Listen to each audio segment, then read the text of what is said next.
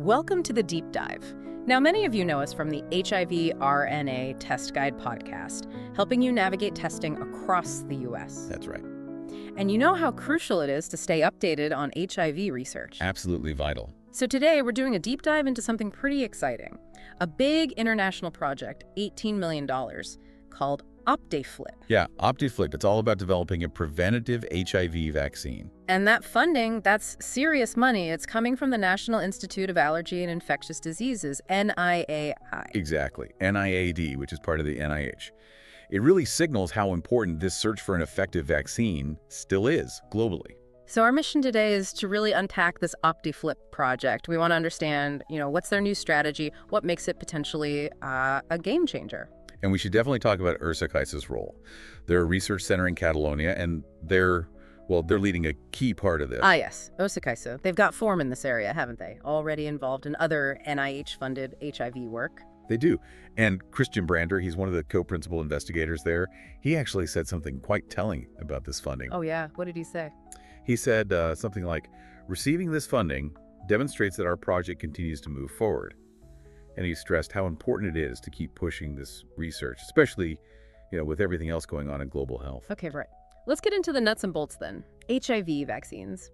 They've been notoriously difficult. What's the core problem Opti-FliP is trying to solve? What's tripped up previous efforts? Well, the big hurdle, and Brander points this out too, is getting the body to make enough of the right kind of antibodies, specifically neutralizing antibodies. Neutralizing antibodies. Those are the ones that actually stop the virus, right? Stop it getting into the CD4 plus T cells. Exactly. They're the key defenders. Yeah. And past vaccine strategies, well, they've often struggled to get the body to produce a strong, broad response of these specific antibodies. It's been tough. So if that's been the big challenge, how is Opti-FliP approaching it differently? What's their angle? What's really interesting here is their plan to kind of coordinate two arms of the immune system, antibodies and T cells. Okay. So the idea is to create a vaccine that doesn't just push for those neutralizing antibodies, but also boosts the specific T cells that help B cells. B cells being the antibody factories. Precisely. Boost the T cells that help the B cell factories work more efficiently, make better weapons, basically. And they're focusing on a specific type of T cell, follicular T cells. Why are they so important? Yeah, follicular T cells, they're absolutely critical. They give the B cells the signal, the support they need to mature and churn out high-quality antibodies. Like quality control and production managers combined. Kinda, yeah. They tell the B cells what kind of antibodies to make and make sure they're really effective. Now, traditionally, the focus was on CD4 plus follicular T cells. Yeah. But that had a problem. Ah, right. Because CD4 plus T cells, that's what HIV targets and infects. Exactly. So trying to boost those cells for a vaccine could actually sort of give the virus more targets, maybe even help create those hidden reservoirs. You got it. It was a real catch-22, reinforcing the very thing the virus attacks. But this is where it gets really exciting. Researchers at IrsiCaixa, Alex Silvera was key here. They found something else. And what did they find? They identified CD8 plus follicular T cells. And the amazing thing is, these CD8 plus cells, they seem to do the same job helping the B cells make antibodies, but HIV doesn't infect them. Wait, really? So they help antibody production but aren't vulnerable to HIV? That's the discovery.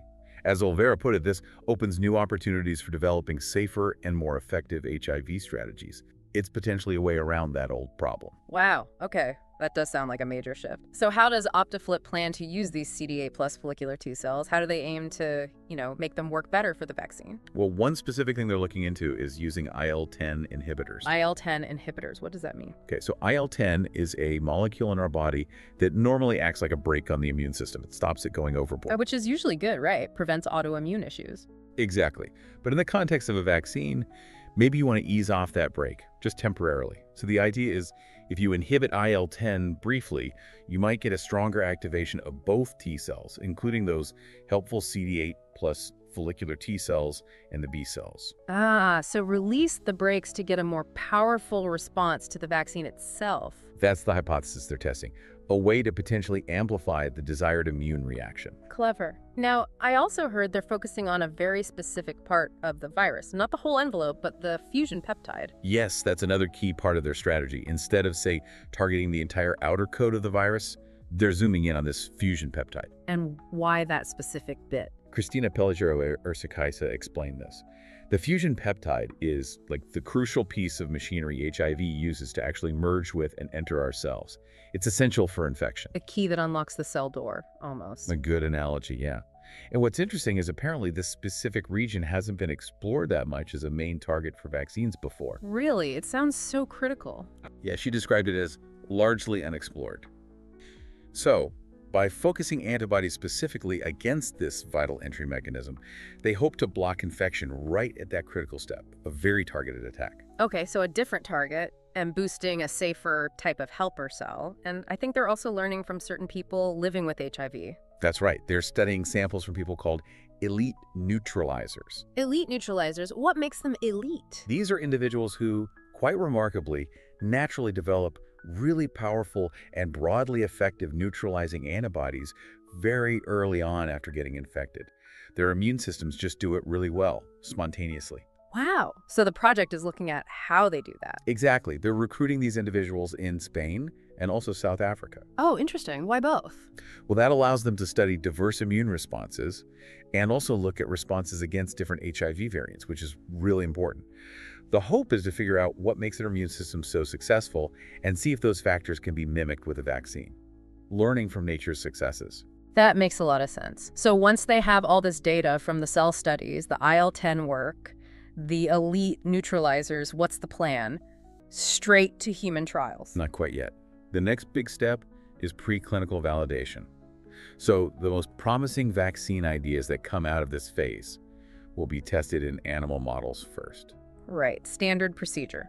To check for safety and, crucially, to see if the strategies actually work to prevent infection in a living system before trying in humans. Precisely. It's a vital checkpoint. And this sounds like a massive undertaking. You mentioned IrsiCaixa, but it's an international effort, isn't it? Oh, absolutely. Opti-FliP is genuinely global. You've got Christian Brander at IrsiCaixa, of course, but also Dennis Hartigan-O'Connor and Ellen Sparger at UC Davis in California. Okay. Penny Moore at the University of Witwatersrand in South Africa, linking back to those elite neutralizer studies. Right. And Bryce Chakarian at the University of New Mexico. It's a real powerhouse collaboration. Bringing together all that different expertise must be a huge advantage. Definitely. Tackling something as complex as an HIV vaccine, you really need that mix of perspectives, skills, and resources from around the world. It really underscores the scale of the challenge, but also the commitment. Thinking bigger picture now. We have pre-OP, we have effective treatments. Why is a preventive vaccine still considered so important? That's a great question, and Christian Brander actually addressed this directly too. He pointed out that even with things like pre-IP, sticking to the regimen, adherence, can be a real challenge for people. Yeah, daily pills aren't easy for everyone. Right. And then there are ongoing worries about global access to treatment, making sure everyone who needs it can actually get it consistently. So Brander argues, and many agree, that a preventative vaccine will be the only accessible and sustainable solution to combat HIV in the long run. A one-and-done or few-shot solution that provides long-term protection. That would be huge, especially in places with fewer resources. Exactly. It bypasses issues of daily adherence and potentially complex supply chains for medication. A vaccine could offer broad, scalable protection in a way current tools might struggle to achieve globally. It really could be the key to ending the epidemic. Okay, so wrapping this up, Opti-FliP is really pushing the boundaries. They're focusing on these safer CD8 plus follicular T cells, looking at maybe boosting the immune response with IL-10 inhibitors, and going after this novel target, the fusion peptide. Precisely. They're challenging some of the old ways of thinking about HIV vaccine development.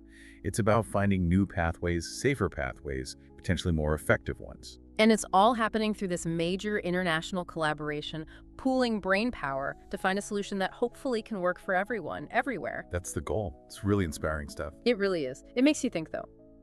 What would a truly globally accessible HIV prevention strategy look like? Beyond the science, what are the hurdles to getting something like a successful vaccine out there to everyone who needs it? That's the critical next question, isn't it? A breakthrough like the one Opti-FliP is aiming for would be incredible, but ensuring it reaches everyone, that's another huge challenge, something definitely worth pondering.